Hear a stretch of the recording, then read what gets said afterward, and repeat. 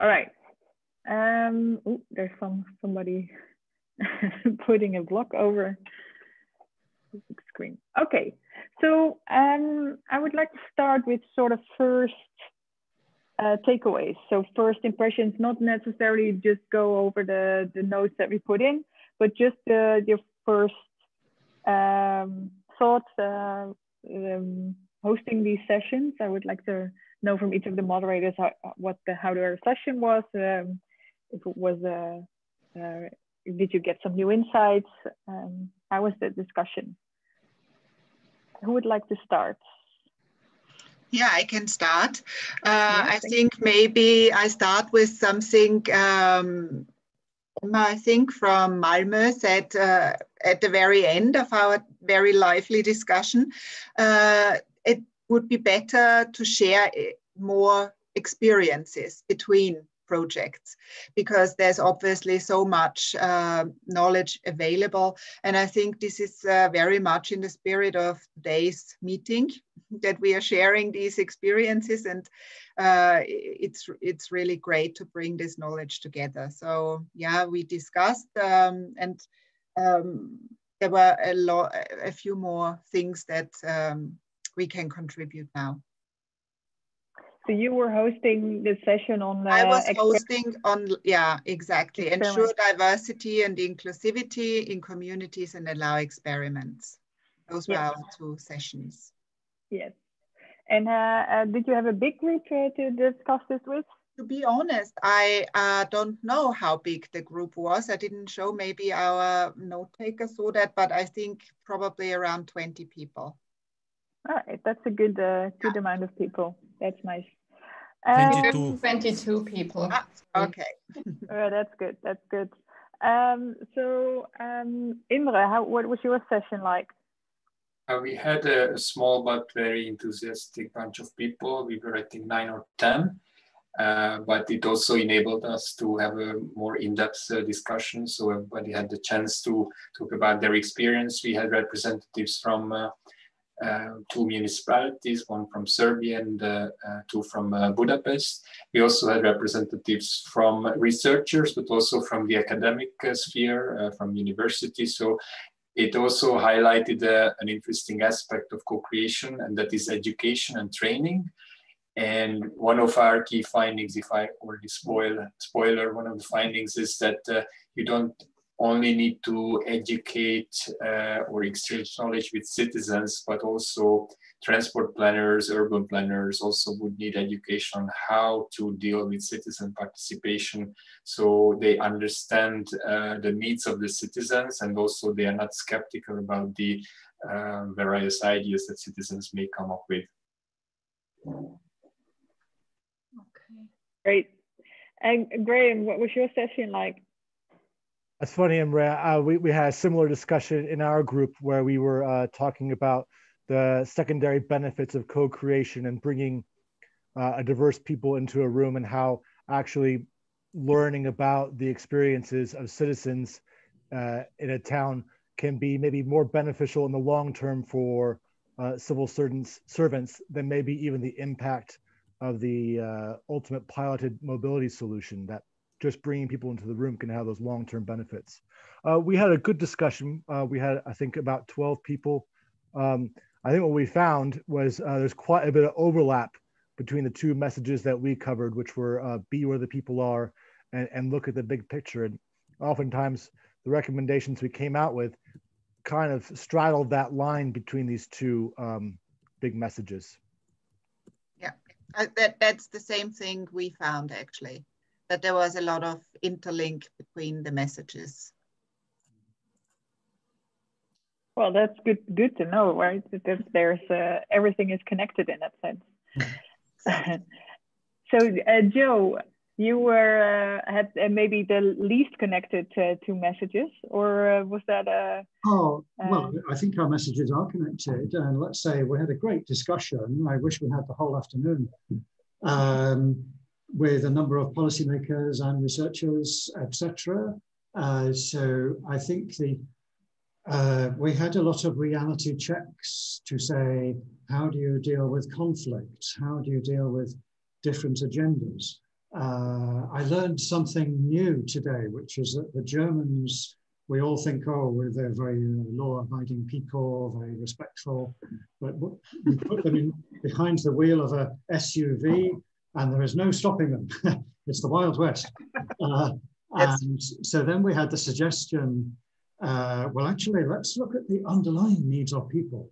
And these SUV drivers, clearly, they do not need to drive an SUV. We should supply them with some free therapy or something, and then they can all get on a bicycle. I'm joking, but these are half serious results, because then we have the challenge to say, okay, we are dealing with complex communities. There are, or groups of people. There is conflict, there is confusion, there is paranoia. There is the very complex structures of administration and urban planning and urban infrastructure. Who can understand these things? Even the people inside the town hall, they can understand their piece, but not all the other pieces. So there is a big question: should we educate to improve the skills of everybody? Shall we maybe create a new section of how do we say, barefoot community planners? Things that we were talking about in the 1980s are still going around and around. And maybe we have better technology, but we also have more awareness of the challenges. Somebody mentioned the dilemma, meaning a problem which you cannot easily solve.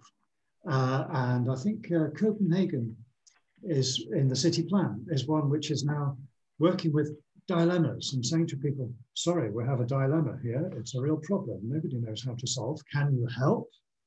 And I thought, yeah, this is a great example of how to do it. And of course, coming from Copenhagen, we look for models here. In Manchester, for one, we have a new idea, totally radical. How do you, it's called bringing services together. And you say, okay, so before services were not working together, right, now let's bring them together. That's a great idea. And, we thought of this 30 years ago, but these things take time. So, well, what can I say? There was a session directly after the close of this conference to look in more depth and detail at this governance question. If anyone is interested, I'll put the link on the chat line. You can still sign up. So yeah. Yeah, great. So Kristen, maybe you can sort of wrap up this round of the, and then we go into detail on the recommendations themselves. But what was how was your session, and what were sort of your first insights or new things that you took away? You're still muted.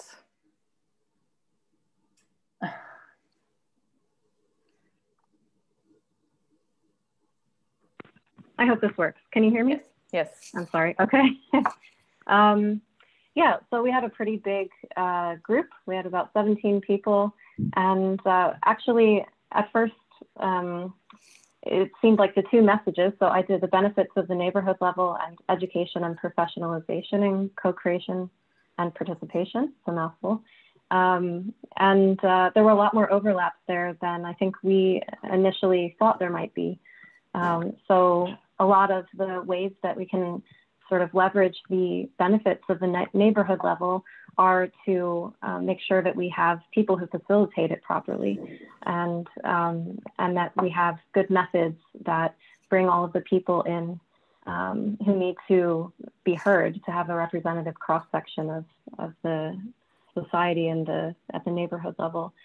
So one of the main messages that was coming out was basically to set the expectations from the beginning. We want to take a democratic approach. This isn't about maintaining a consensus in co-creation or about anyone sort of fighting for the loudest voice, but that we come to solutions that everyone can be happy with to some degree, and at least not completely unhappy with. And also the message, I think, to just be daring, to be creative. when we're working at the neighborhood level, we have more creative license to experiment, to prototype, to to find quick wins and gain the trust of the local residents. I think that's it in a nutshell. Yeah, so you added the purple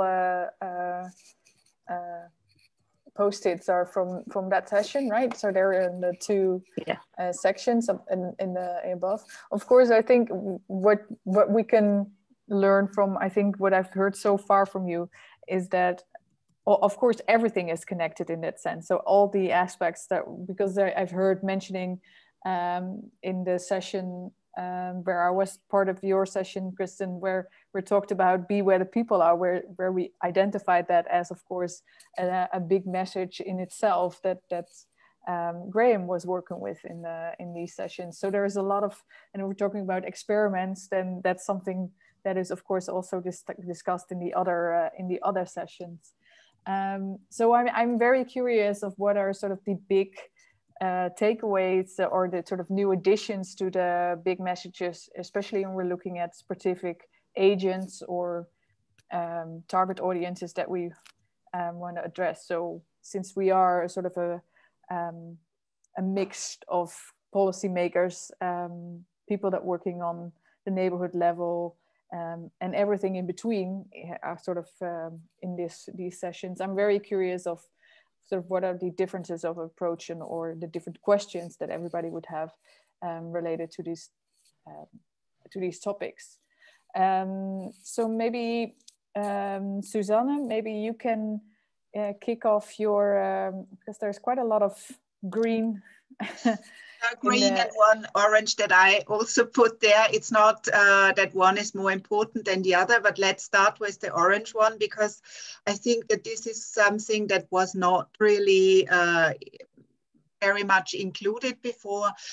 This is something, time is a very important issue when it comes to experimentation, really. And I think that's very true, because as we've heard, for instance, from our side, from the Metamorphosis project, if these temporary changes don't last long enough, then you don't give the people enough experience to experience them, but also to change their behavior in a sense. And the same is probably also true with the involvement of the city council. So they also need enough time. And that leads immediately to this next point, actually, that it is very important to find the right department in the city council, and that sometimes we are working, or we were working, for instance, with transport people, whereas it would be another department that is much more suited for this particular experiment, and to get them on board again needs time. So that was something that I thought is very true, and that should definitely go into our recommendations. So allow enough of time. And another thing was that that actually fits both into this allow experiments, but also in the diversity area, is don't exclude hard to reach groups from the beginning. So, for instance, we heard about an example where I think in Malmö, or the Streets for Children project, now Cities for People project, there were disabled people involved, maybe not a group that you would normally think about involving, and some very nice projects and experiences grew out of that. So again, this is also obviously important for diversity and inclusivity, but I think it also fits in this area of experiment with hard to reach groups. And let me move over. Yeah, there's one key issue I think that we identified in this area of ensure diversity and inclusivity in communities. And it is that in general, road space is not fair. And this is true, obviously, not only for the fact that most of the space is used for motorized vehicles and not so much for pedestrians and cyclists and all other road users, but we know that it's also not fair when it comes to women, because men are much more riding cars, and obviously children and minority groups. Again, here this links in with involving hard to reach groups. So this is something we should really be working on, make our roads and our space much fairer. And another issue that was brought up by Alan Wong, our colleagues who was involved in all these ethics problems, is that a lot of the time what stands behind ethics, or what ethics means, what are the guiding factors behind them, are not necessarily understood by all participants, and definitely not by citizens. And so this is something that needs work still. And I think the third one is to develop processes, understand all these problems, including ethics and so on. So I think this is the main things that we can take away from our session. Good, thank you. I have to take a look at the time. So maybe we have 10 minutes left to do the rest of the going through them. So if we could speed them up a little bit. Graham, maybe you can take over the Be Where the People Are, because that's in the middle of my screen right now. So. Happy to be in the middle. Sure. So going through these, I'm going to read them and see if I need to explain. I don't think I do. When working with communities, keep digging and bring in all affected people. And that's about, I think, also getting everybody involved, isn't it? And as you dig into a challenge or an issue, you might find more and more and more groups. And while it's best to do this before you start co-creation, to have as many people on board from the beginning, you might find yourself adding more and more affected people as you go on. Next one is, I think, a bit more complex. Listen carefully and speak clearly about tasks. I think listening carefully and speaking clearly are, you should unpack that a little bit. Listening carefully means taking notes and being, and then so that at your next meeting, you can present the findings from the previous meeting, so you can properly iterate and develop an idea without kind of falling back or changing your mind from previous decisions. And speaking clearly is not only speaking clearly about tasks, especially when you're co-implementing a solution with community members, being really clear about whose job is what, but also avoiding academic lexicon and speaking in language that is universally understandable as much as possible. And then the third one here is different tech, data, and interventions for different folks. This is a really interesting one. Oftentimes we're in this dichotomy about engaging people through online or engaging people in person and how you reach different groups. But one person from our group mentioned that in his project, they use a variety of different data sources and presented it in a variety of different ways. And each of these different ways of collecting data or types of data to be collecting or how it's being presented could bring in different members, different aspects of the community, which I thought was really interesting. And then our other one is Meia, would you mind scrolling down? I think it's down. Oh, yeah. There it is. Look at the big picture down there at the bottom. And again, I think we're straddling these two different ideas, but making interactions convenient and accessible to bring in a variety of different people to get a better understanding of that big picture. But I think that could just as easily fall into the Be Where People Are as well. And the other one, number 2, was make it interesting and relevant to a large group of people. And again, this kind of relates to that technology one where people are interested in different things. And if you want to get a variety of inputs from a variety of people, don't do a single track on your project, but see how you can add levels of interactions and involvement to bring in a range of people on a specific pilot. So don't make it all that one thing, but maybe monitoring can bring in different people, or promoting it will bring in different people, or actually doing the nuts and bolts of an intervention will bring in a different set of people and make it interesting to them. And then the third one is putting citizens at the core. Mobility is not just mobility. This idea that we live in complex systems and we might find ourselves addressing challenges that don't, on the face of it, look like they're mobility challenges in order to overcome mobility challenges for members of the community. And then, not being strictly slavish to our agenda, but to bring in the agenda of our community members as well and incorporate it into our ideas. And that's it from me.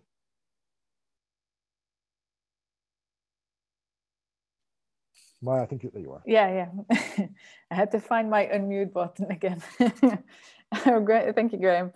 Joe, you dropped out for a bit, but maybe you can do a quick overview of your results. Like I said before, we have still a short talk from GG Move coming up. So I would like to wrap up this quickly. So Joe, could you talk us through? Tech problem. Yeah, that's all right. Okay. Which one do you like to start? The let's see, the evaluate one, well, or the. Let's start with evaluation. Yeah. And there's some professional evaluators in the room, so I have to, give way to their expertise. But just to say, here is one small example to get through the, very general abstract words that go around and around. So first of all, we have the example of road closing, but from another point of view, it's road opening to pedestrians, closing to cars, opening to pedestrians. So every time we talk about road closing, we have to wait a minute, let's reframe that and so on. And okay, so one evaluation is to say, did we get this street open? Yes, okay. Did the people grow the skills to open the street? Citizens, local groups, policymakers, and so on. And then we say, okay, did we help or mobilize some structural changes or strategic policies in this city to help people open streets, like money and regulation and permissions and all this stuff? And even somebody mentioned, the waste management truck, it has to get through. How do we manage that? Do we talk to the waste management people and so on? And then if we are really doing a great thing, then okay, have we achieved structural changes in all cities around Europe? And well, this is a big thing, which is beyond our frame of project. But then there is another note yet to come up, I think. People say, okay, we can evaluate the road closing, the road opening, but how do people feel? Do they use it? And what happens after the project is closed? And so on and so on. Now, there are no fixed answers to any of those questions. My thinking is, from experience, if we can be open and we say, okay, and this comes to our experience in Manchester, in the Looper project, actually, which I could talk about, for some hours, but just in a few seconds to say, okay, so some people really want this road opened to people and closed to lorries. And other people say, no, you cannot do this, because it's complex and the lorries have to get through to the business and the jobs and the shops and so on. And actually, in our case, the citizens wanted this. The policymakers and the chairperson of the planning and about expectations, so manage expectations. And this can be addressed in large part by making it clear we aim for a democratic approach and not consensus. So, and also we need to accept that there will be conflicts and manage the different views. So maybe, not having groups together at first who would definitely disagree with each other, but listen to them, separately so that we can really understand what the challenges are and then think of a way how we can bring them together in a constructive discussion rather than a head-to-head match potentially. So yeah, those are our main recommendations for this. All right, great. So I will stop sharing my screen just to go over and see everybody's faces again. So of course, I think we can talk about these for a lot longer, but of course, this is also already, we're 2.5 hours in this meeting. And I want to make sure that there's still time to listen to Luana Bidaska from DJ Move. We invited her to talk about the future of future for neighborhood mobility, sorry. And after her talk, we will come back and sort of do a wrap up, and I will share some resources for everybody. Luana. Good afternoon, everybody, and thank you, Meia, for inviting me to this meeting today. I would also like to congratulate the projects for their achievements and results. I think it's nothing less than impressive to advance the knowledge working with cities on these very important areas. Citizen engagement and co-creation has gained a bit of a life of its own right now, and it's almost on everybody's lips wherever you look. So definitely some nice takeaways to share beyond the community. I have a few slides which I will try to project on the screen right now. Just to let you know, my internet connection is not the most stable one, but nevertheless, it does connect back quite quickly. So bear with me in case you stop hearing me all of a sudden. So I don't know what I can say exactly about the future of neighborhood policy. However, I can say a few things about the urban mobility policy at the EU level and the initiatives that we are currently working on. And I think that you can also find yourself in this presentation, regardless of the fact that it's not necessarily tailored to the neighborhood level. As you well know by now, the European Green Deal stands as the chapeau communication and the guiding trajectory for all European Union policies and interventions right now, and of course for transport as well. So what it does say there for transport is that it should become drastically less polluting, and especially in cities. And a combination of measures should address emissions, urban congestion, and improve public transport. So as you can see, there is a clear mandate there to work on these areas and even ask for ambitious targets for modal shift and further promoting the sustainable urban mobility plans and concepts. You may already have participated in this, but just to say, the Urban Mobility Days finished just 2 weeks ago. And yesterday, the presentations were shared as well as the recordings of the sessions. I would particularly invite you to listen to the opening plenary of the first day and the second days, as well as the closing. There was also a very interesting session on financing and funding opportunities, where you can hear about, in a lot of detail, about the future of Horizon initiatives. I will also touch upon those a bit later, but just to draw your attention to that. The European Mobility Week is another flagship initiative of DG Move, and this year the topic was zero emission mobility for all. And despite of COVID-19, we were very surprised to see how many towns and cities still joined the campaign.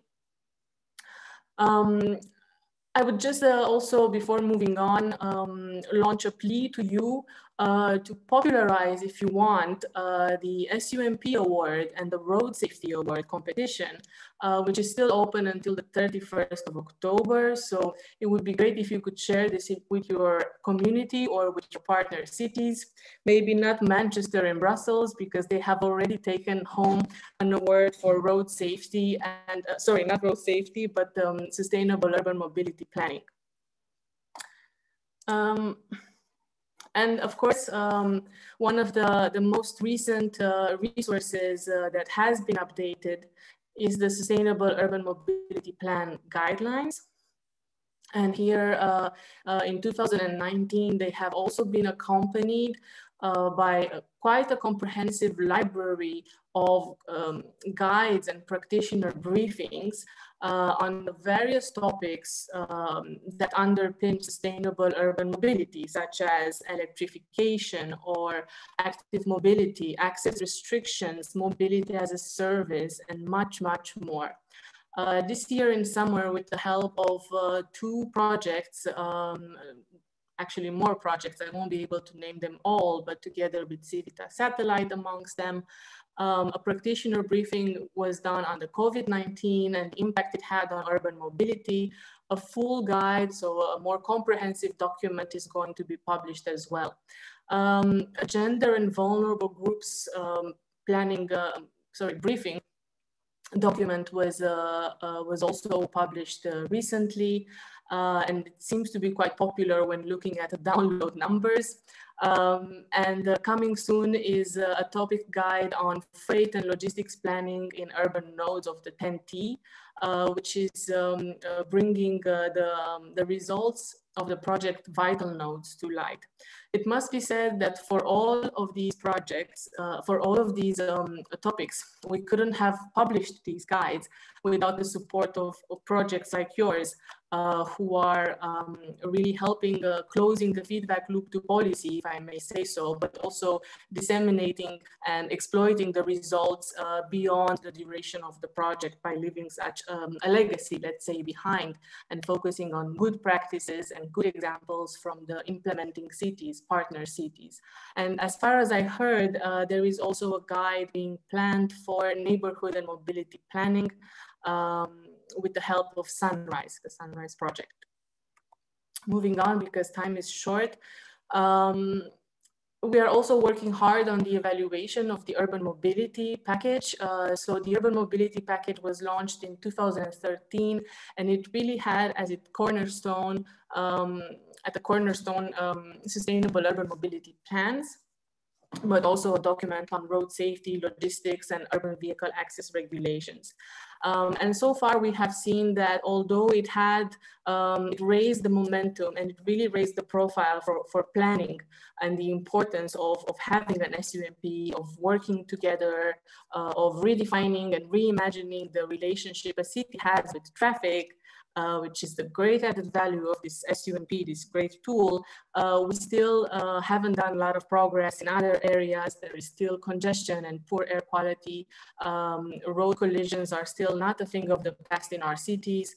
And there are other challenges to consider as well, apart from this, like connectivity with the peri-urban and with the rural areas, or the lack of connectivity. But also most recently, the impact that COVID-19 will have on the mobility in our cities, on the way we work, on the way we consume. There will be a report on the evaluation published at the end of December, and the new initiative for urban mobility will be expected in 2021 in the second half. This evaluation will also be supported by a fact-finding study where we're looking at 126 cities, focusing on various domains that we found priority, and it will survey, yes, a representative sample. We would like to discuss these results in a validation workshop in January at the beginning of the year, next year. But let's see if we don't have any delays because of COVID-19. So what is the future for urban mobility? Of course, investment is one key area, and financing and funding is one part. I will talk about it a bit later. But these policy elements are quite important to frame the discussion at the EU level, to incentivize member states to address it from a sustainable angle. And the new sustainable and smart transport strategy, which is the translation of the Green Deal mandate, if you will, or the replacement of the white paper on transport, let's say, will be issued in December 2020, looking at all transport mode, but also containing some key urban flagships and items there. The new urban mobility initiative I mentioned already, yeah, maybe also interesting for you to know are the new tools for cities that were a tool, not tools actually. The sustainable urban mobility indicators, which has taken the form of a benchmarking tool with indicators, as well as a methodology on how to calculate these indicators. This has been validated also with cities and with experts in the area, and is now available for free to be consulted. So I mentioned financing and funding. So of course, you might have heard already of the Recovery and Resilience Facility, where an extraordinary amount of, unprecedented amount of financing has been put at the disposal of member states. And what is important to know there is that 37% of this should be climate-related expenditure, and 20%, for example, also has to be digital. Member states have to submit their plans, or actually had to submit them by last week. There will be several iterations of these plans, and a final deadline will be in April for these plans. What is also interesting to know is that the timeline to spend this money is very short. So it's just 6 years, and therefore there is a strong recommendation pushed to member states to come up with mature projects. So if you try to contact cities right now, they might tell you that they're very busy and they don't have time to participate in events or to fill up surveys, because they are busy putting together their priorities, their projects ahead of these plans. So definitely a big opportunity there for cities. Now coming back to COVID-19 maybe, and this whole revolution that I think mobility is going through right now, there are some big opportunities. So maybe could we see some silver linings of this whole situation? Could, for example, this major boom in cycling permanently change cities? This is something that certainly we don't know, but it's important to watch carefully. And I think that the tools that you are, let's say you have experimented with, I noted down rules of communication that cannot be underestimated. I think these are becoming even more important right now, and cities should really try to engage everybody in the process of changing and redesigning the streets, because you will obviously have some very mad voices out there and some very discontent participants to the road. And I put here a photo which I found on a Brussels Facebook group, which is opposing the pedestrianization of a green area, a major green area of the city. And the idea is to close it for cars, of course. And one of the major discontent is that the space will be given to the cyclists. So it creates this polarization, I think, if you don't, if you can also try to control this narrative. So what is written here is that attention, if you don't are careful with COVID, they will build even more cycle lanes. So this type of discourse is getting quite a bit of traction, I would say, in certain areas on the internet from people who are quite engaged, I would say, in their community, and also quite attached to some old ways of traveling. So it's important for a city to know what they want to achieve, to, as it was said before, also be brave. Another brave measure that I think will bring some discontent is an announcement which I found from the city of Paris earlier this morning, bravely announcing what are the benefits of removing half of the places for parking, saying that it will free up in Paris up to 65 hectares, or 3 times the surface of the Garden of Luxembourg. So I would expect the Facebook groups there in Paris to also flare up quite a bit after seeing this news. But what I'm basically trying to say is that citizen engagement will not become less important, and especially right now. Now, in terms of the research and innovation program, the Horizon Europe, as you well know, there will be quite a few changes, let's say, on the horizon. So there will be a work program where we aim to have to continue Civitas and to fit it more towards the future, to continue to have it as a voice to disseminate and exploit results from urban mobility funded projects. We have proposed topics in various areas. However, this will have to be done in synergy with the other elements, such as the Horizon Partnership on Cities, called Driving Urban Transitions, which is co-funded by the JPI Urban, well, it's a co-funded partnership, and it's going to be led by JPI Urban Europe. The Horizon Cities mission, which is the moonshot to really achieve climate neutrality in 100 cities by 2030. It's quite an ambitious endeavor. It's not the only mission. There will be one on cancer, on soil, on climate change, and on oceans. So it's really a new way of doing research and innovation to achieve impact in a short amount of time. It will have to go also beyond research and innovation. So it wants to mobilize funding mechanisms from the Connecting Europe facility or from the Digital Europe program, for example. Now, on the city's mission, there will be more information that will be available in December, when a communication will be issued.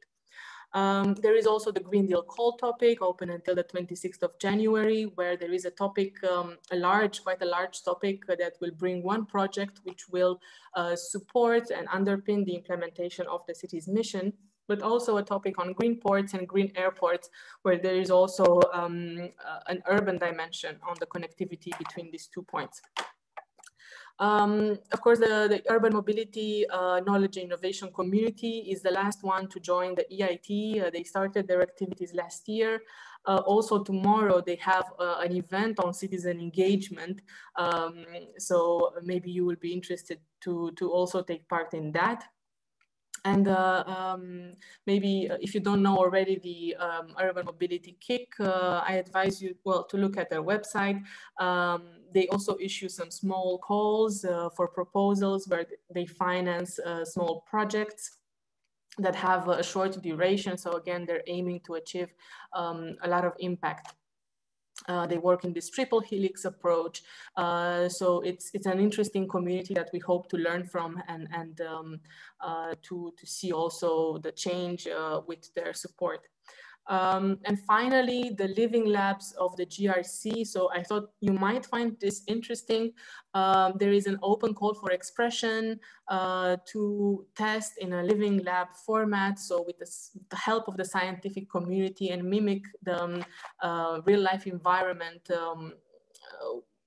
in areas such as mobility, digital, or energy solutions. So especially more oriented towards the technical side and the technological side of things. But again, you would benefit from the support of a big team of scientists and researchers in the GRC institutes. So I think this is it from my side. I'd like to thank you for your attention. If you haven't already subscribed to our LTIS newsletter, I would advise you to do so. And this way you could also keep in touch with some of the initiatives and things I mentioned in my presentation. Thank you. Thank you, Luana. It's very informative. Thank you. I think there's quite some requests on the links that you presented, if they could be shared in another way than in the chat, because people are losing the chat. So I think we can work something out in sharing your information afterwards. What I will do is I will share my presentation with you. Yes. And with the organizers. So I hope, yeah, in a follow-up email, this could be shared. Yes, yeah. we will distribute that. Thank you. Yes, so we're in the last 4 something minutes of this this conference. Of course, we could have been speaking a lot longer and a lot more. And hopefully we will manage to do that within maybe a year, that we can actually meet face-to-face and have a face-to-face conversations, do co-creation together. I noticed in the chat also that there's co-creation has a risk of losing its meaning because it's being used so overtly, and we also need to make sure that we're not overusing the term. So we need to be a little bit more precise maybe. So that's maybe an ambition that we can all take on and see what we actually mean with co-creation. And to wrap up, I would like to share some resources with all of you. Just, of course, the project has resulted in quite a few things. And I would like to give you the opportunity to see them. I just lost, okay. I lost my slides. Can everybody see my screen with the slides? Assuming yes, I can't see any. Yes, great. So this is just a quick overview of the resources that came from the 4 projects that we are created. But one thing that is still coming up is the publication that we actually worked on during this conference as well. That's the 10 big messages for co-creation on the neighborhood level. And what we're doing with that publication is that we go into a little bit more depth of what these 10 big messages actually entail, and how you could take them on for future endeavors. But I would like to show you, for example, the Citizen Mobility Kit from Cities for People was actually a guideline for how to go through the stages of co-creation, with also a lot of tools and methods connected to it. And we also have practice timelines on the website that showcase, it's sort of the best practices of the 5 pilots that have run in the project. So feel free to check that out. We will again share resources also in an email afterwards. This was mentioned in the breakout from on education. Sunrise has produced an e-learning course on co-creation. So that's also something to check out and see if you can sort of take something away from that. Then Looper has created a step-by-step model that's also quite insightful, and Metamorphosis has created quite a few fact sheets that are also very convenient resources for future co-creators or future designers or city makers or policy makers. So please check those out. And then just to recap the 10 big messages, I will go through them quickly. Are these 10 messages? We all discussed them after the breakout.